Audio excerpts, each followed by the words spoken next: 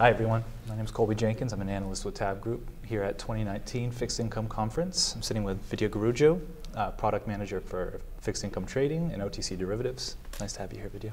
Very nice to be here. So I think some of the first questions I want to talk about is, as a vendor, what are some of the trends you're seeing in the market today?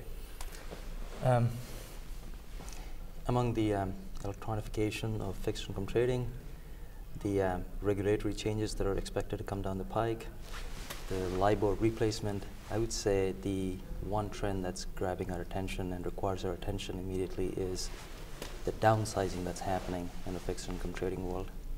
The size of the investment book stays the same, but we've seen a number of firms announce a downsizing in the size of their desks, which means the firms are expecting the traders to do more with less, and some of that means that some of the work they used to do has to be offloaded to technology. Sure. So that's what's grabbing our attention the most at the moment. Okay, so what does this mean for you as a provider of an order management system? Right.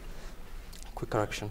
Charles River is our order management and execution management system because we got connectivity directly to dealers, brokers, and also to fixed income venues such that we could handle the execution directly from Charles River.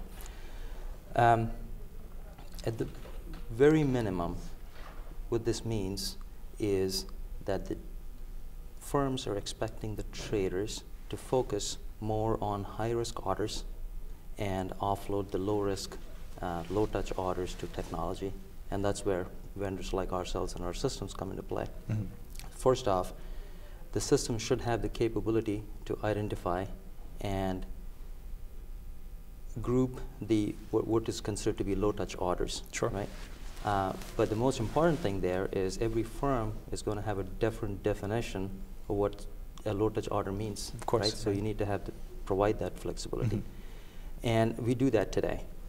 The next step, and taking it to the next stage, you need to be able to recommend and suggest an execution strategy to the trader. Mm-hmm.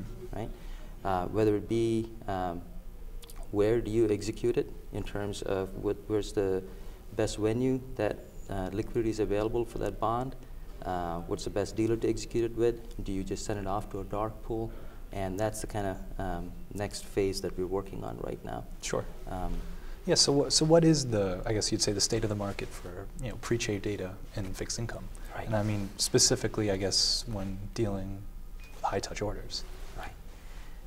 Varies by the asset class, mm-hmm. Again, varies by how liquid the bond is, but you can say more and more data is available than before. That's definitely true. Right, right. The key here is to understand that it's a changing landscape, which means that there are new providers and new liquidity pools available every day. We recognized that early on, and we made our solution fixed compliant and made all the plumbing available such that a provider, if they're FLIX compliant, mm-hmm. can plug right into Charles River. What that means to our clients is they don't have to wait for Charles River to certify a new source, a new provider, mm-hmm. right? They can plug them in themselves and start testing. So we are constantly evaluating the different sources available, sure. prioritizing them based on our client feedback, and certifying them. But all I'm saying is the clients don't have to wait for us to certify. They don't have to upgrade to a certain version to plug in a new source. Sure. As long as the source is fixed compliant, we have the plumbing available, they plug it in. So now the market data is available from different venues, mm-hmm. directly from dealers, from different inventory aggregators, right? Right. So the way we help traders deal with these high-touch orders is to take all this data, also take in the price history available from Trace and MSRB, mm-hmm. and then layer on top of that the firm's own trade history, because we have that available in our sure. system, and then based on that recommend the best possible venue for the trader to go to execute a particular order. Okay.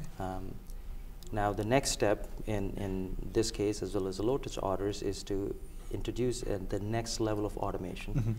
And what automation means is different from one firm to the other. Sure. Some firms don't want the system to do anything on its own, right. whereas the other firms are very comfortable having Charles River just direct an order to right. a dark pool if it meets a certain criteria. Okay. Well, then what would your perspective be, I suppose, on the big proliferation of electronic trading venues we've been seeing? Right. So many of the desks want to deal with 4 to 5 different venues, or sometimes even more. Sure. Because each of these venues offers a particular protocol, for a particular type of asset class. So it makes sense to interact with more than 3 or 4 at a given time. But Sure. there is a limited real estate on a trader's monitor, so you cannot possibly log on to 5, 6 portals at the same time and be interacting with all of them and watching all of them. So Sure. what they're looking for, the firms and the trading desks, is a layer of abstraction and aggregation, such that all this data is aggregated by their OEMS, or order management and execution management provider, right? Makes sense of it all. Put on a layer of analytics on it, again, as I was saying before, kind of recommendations on where best to execute an order based on current available liquidity, past trade history, Sure. and that's where we're going to. That's what we hear from all of our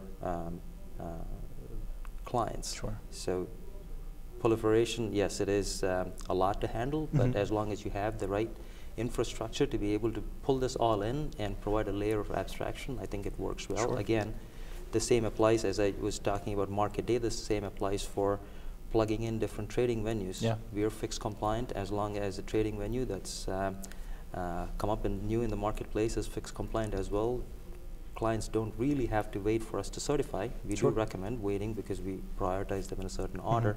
But if it is something very specific that very specific to their firm and the type of trading they do, they don't have to wait for Charles River. They don't have to upgrade to a new version to plug that venue in. Great.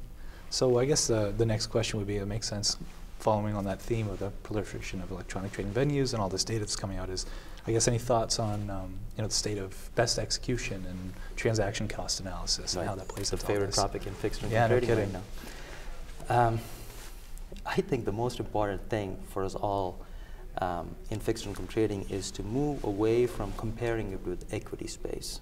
Right? Equity is a very different type of trading and a very different animal, if I could say that, because there is real-time trade data available, whereas liquidity scenario in fixed income space is very different. You cannot depend on trade history as actively as you can with equity trading. So a lot of the metrics we would develop is based on composite pricing.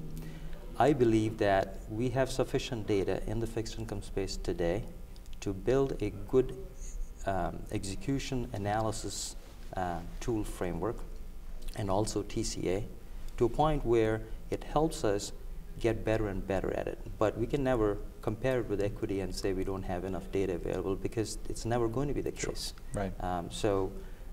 I believe we have enough data. I believe there is a very good level of analytics that technology can help provide and drive for better executions. Sure. Well, that's great. Thanks again. Thank you. So this is Vidya Guruju, product manager for fixed income trading and OTC derivatives. We're here at the 2019 TABB Group Fixed Income event, and thanks for watching. Thank you. Thanks.